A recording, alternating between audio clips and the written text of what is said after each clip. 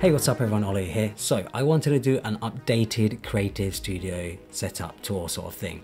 So I did do a desk setup tour not too long ago, but I wanted to cover the whole space, how I have everything set up, the way I have everything set up and why I have everything set up and how I use this space. Before we get into this video, please subscribe to my newsletter if you haven't already. I send it out once a month, sharing cool, interesting stories and sharing links to interesting things. So make sure to check it out. So my creative studio is actually located in a warehouse. I rent the warehouse and then I've built a purpose-built sort of studio in the back of it. And it's really nice because it's just this one sort of long room where I've sort of split it into two different areas, and I shoot photos, videos, and anything sort of business related, work related, it all happens in here. The room itself has carpet tiles on the floor to help with sound deadening, and we also have a suspended ceiling. And in the suspended ceiling, I've actually put these 600mm by 600mm sort of sound absorbing panels. They were super cheap. I think they were like 200, 300 pounds, something like that, for the whole ceiling that I have in here. And it helps with the sound so much. As soon as you come in here, the echo is gone. It's just absolutely dead in here. It's amazing. I don't actually use any other sort of soundproofing or anything like this. I just have the microphone just right here close to me, and yeah, the sound in here, it sounds incredible, all because of those panels. I'm glad that I haven't had to put up sort of curtains or anything like that. It's just made it super easy to be able to get good audio anywhere in the studio. So the work area consists of desk setups, of course. So I have my main desk setup. I have the largest desk here naturally because I like having the space. I like having all the room for activities basically. Yeah, I have a Pro Display XDR connected up to a MacBook Pro 14-inch, a Herman Miller Aeron chair, and my desk itself is a standing desk. Like I said, I've done an in-depth video on this desk setup. If you guys are interested, make sure to check that out. Next to that, I have a sideboard with a few things on it. I have some assistant speakers. I have a TV. And this TV actually works sort of in two different ways. So we have it whenever we want to watch something like a YouTube video or something like that, but we also have the security cameras set up on there as well so that we can see the cameras outside. We can see what's going on around the warehouse. I have a Dyson fan. On the walls, I also have some prints. These prints are actually pictures that I've shot myself. Just pictures that I shot over the years that I really like. I've printed them, put them on the wall. I do also need to put the TV on the wall. This is a Samsung frame TV, and I keep telling myself I'm going to put it on the wall. I've just been too lazy to do it yet. Okay, so this side is the workspace desk setup area of the studio. And yeah, I have my desk setup over here. Herman Miller Aeron. I have my desk, of course, Pro Display XDR, MacBook Pro. Have a IKEA trolley here as well. And yeah, just a few accessories. I'll of course leave links to everything that I can in the description below so that you guys can get access to everything. I have the Apple TV over here set up on this Samsung frame TV, which I do need to put on the wall. I keep saying I will, but I haven't yet. We also have a Dyson fan over here. Yeah, this does hot and cold. So in the summer, it will keep us cool. In the winter, like we've just been going through, it will keep us warm. It's really good, actually. It keeps the whole studio in here warm just from this one fan. Next to that, we have two other desks, and one of those desks is for my full-time videographer and video assistant editor sort of person. I did used to have a sofa there, but since hiring him, obviously I've needed him in the studio, so we've chucked the sofa out and we've put his desk in there instead. And then this is my videographer's setup. Video editor, videographer sort of setup. Yeah, currently he has an Asus ProArt display, something we're testing out right now. We might change it in the future. Quite nice. He has a 16-inch MacBook Pro. Yeah, he has his Logi keyboard and mouse, phone charger and stuff. Above we have a Muto shelving unit with a YouTube plaque and some artwork and stuff. This light isn't actually always here, naturally. It doesn't make any sense to be there. The reason I have it there is just to light this side of the studio so that you guys can see it on camera. Otherwise it's quite moody with the corner lighting we have in each of these corners. Govee sort of strip light over there. That is this side of the studio right now, the creative space. So when it comes to the studio area itself, you may have noticed there is not much natural light in here, and that is on purpose. I want to be able to control the light in here as much as possible. I want it to be basically pitch black whenever I put the blinds down, whenever I sort of get rid of anything. I just want it to be pitch black so that when I have the key light on, when I have the accent lights on, all that sort of stuff, I have it completely controlled, and the outside light isn't affecting my shots so that everything looks consistent. So if we start on the right side, we have Charlie's desk here as well, and this is the B-roll trolley. This holds all the B-roll stuff, another monitor. We also have a mirror here.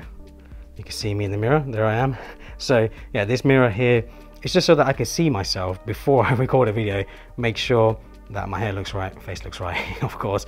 That's why we have that mirror there. This studio area is primarily where I record my videos and of course shoot photos, and it's really nice having this setup because I don't have to sort of mess things around, I don't have to move things around that often. It is a flexible area, but knowing that I can just get up off my desk, come and sit here and start recording a video straight away just makes my life so much easier, and just helps me make sure that when I'm in that creative mindset, when I'm ready to make a video, I can just sit behind here, press the record button on the camera and just get ready to go. This is where I sit on this little sort of like wooden stool on this desk, and I shoot all of the A-roll here. This desk itself here is from IKEA. The tabletop and the legs are from IKEA. And what I've tried to do is I've tried to put everything I can on wheels.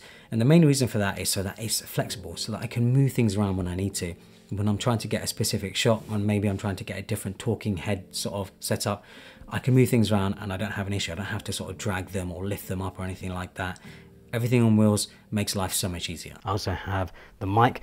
The mic stand isn't on wheels, but to be fair, it doesn't need to be because it's quite light, so it's easy to move. And yeah, just a simple pencil microphone. You're gonna laugh, this microphone was like 60, 70 pounds, something like that. Really not an expensive microphone, but because I've done such a good job with the sound editing here, it sounds really nice and clear. You can do a lot with cheap gear as long as you have the rest of your space set up correctly. I have a makeshift sort of camera trolley that I've put together with parts, and it works really, really well. So it's an IKEA trolley. I have a monitor on it, and then what I've done is I have a mini tripod with my camera on it, and I've clamped the tripod to the trolley itself with some super clamps, I think they call them, or magic arms, whatever it is. And yeah, this is pretty cheap and affordable to do. I didn't want to sort of build or spend a ton of money doing it, because I didn't need something that was like super rigid or super well put together. This does the job, and I think it's actually put together quite well. The main thing is that everything is sort of encapsulated in this trolley. Everything is in this trolley that I need to do talking head videos like this. So the monitor, the camera, any lenses or anything that I need, any parts that I need, batteries or anything like that for this setup are all there. And then there's a power strip in the bottom. So the only wire I need to move is the power strip whenever I'm plugging it in elsewhere around the office. I like to call this the A-roll trolley because it is used for shooting A-roll, talking head like this. But I do also have a B-roll trolley. So it's very similar to this. It just doesn't have the camera attached to it. It has another monitor on it, has some parts, has some lenses and stuff that I use for B-roll. And whenever I'm doing sort of like a top-down shot or something like that, I will have that next to me over here. I'll have that trolley here so that I can see the whatever I'm shooting top down when I have the camera above me. So yeah, it's really nice being able to, again, have that on wheels, move it around whenever I need to, and just have another trolley with all the gear that I need. The light that I have with the grid. So yeah, this is the softbox. It's quite, I mean, I don't want to say it's huge, but it's also not small. I'd say it's quite mid-size, but it does a good job. And that grid is what I love most about it, being able to direct the light on me when I'm recording videos. That is on a light stand from Newer on wheels, a very heavy duty light stand, mainly because that light can also be quite top heavy. My main key light is from Godox, it's the VL150, but I think what's actually important is not the light itself, it's the softbox that I have and the grid within the softbox. So with the look that I have, the grid itself helps focus the light, make sure that the light isn't spilling over too much, so that the subject, which is me in the video, is nicely lit so that the focus is on me. It's almost sort of like a halo effect, I like to see it, as I like to call it, so that the rest of the scene is dark, but I'm lit up quite nicely. And then of course I have the accent lights, and I have a hair light as well. So you can't see it because it's off frame, but I actually have a hair light up here hanging down. It's a tube light, and what it's doing is it's actually lighting my hair here. So if I turn it off, you'll see what I mean. If I turn the hair light off, you can see my hair isn't as lit up anymore. That's where the hair light comes in, and then the accent light comes in as well. The accent light lights up sort of around here, and it lights up the edge of me. So if I turn the hair light and the accent light off, this is just the one light now on me. Makes it darker, makes it moodier, but that's not obviously the look I'm trying to go for. I do like having the accent light and the hair light. So if I turn the hair light on now, you can see that lights up my hair. And then if I turn on the accent light lights up all of this part around here. And that's just the look that I like. It's quite easy to replicate. It's really not complicated. I know a lot of people are trying to get the same sort of look, and yeah, it's just a 3-light setup. Anyone can do it. And the gear that I'm using, I like to think that it's relatively affordable. Obviously everything is relative, but I'm not using super expensive lighting. I'm not using super expensive or complicated gear.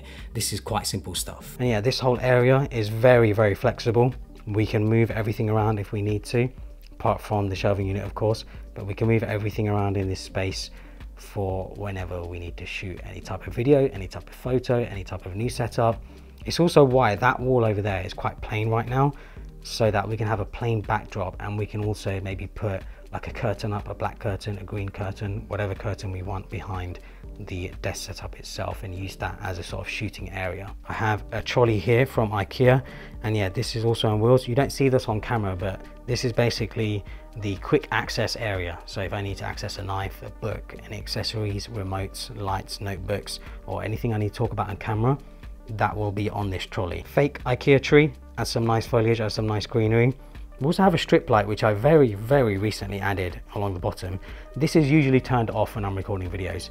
The reason I have this on right now is just to light up this area of the studio when the key light is off and when the light up here is off as well. Some artwork down here. These are basically Apple product badges that are attached to a sort of cardboard thing. It's quite heavy actually. And yeah, it's just nice having it in the background. And then I have another bit of artwork over here as well. On my right, I have a shelving unit, a Tilco shelving unit. And you can only see a portion of it, but this shelving unit is actually massive. It's really, really big. And I love it. I think it's great because it's black. It adds a nice contrast to the shot itself. All of this area is sort of like light and gray, a bit moody. And then you have this area here, which is completely dark with some gold accents. That's the main reason why I have it, just to add some nice contrast, add some golden accents to my setup. Of course, the other useful thing with this shelving unit is that it actually acts as storage. I can use it to hide photography gear or any other boxes or anything I need quick access to, and I can use it to display things as well. And then we have the Godox sort of accent light here, and then we have the large Tilco shelving unit. I can barely get it on camera. I have to move back quite far for this. Currently not perfect. I do need to organize a few things on it. I do need to make it a bit more aesthetic looking. We also have this IKEA pegboard. These are so popular right now. I feel like everyone's getting them, and I thought I had to get one as well. So I wanted to be like everyone else. But yeah, just an IKEA pegboard.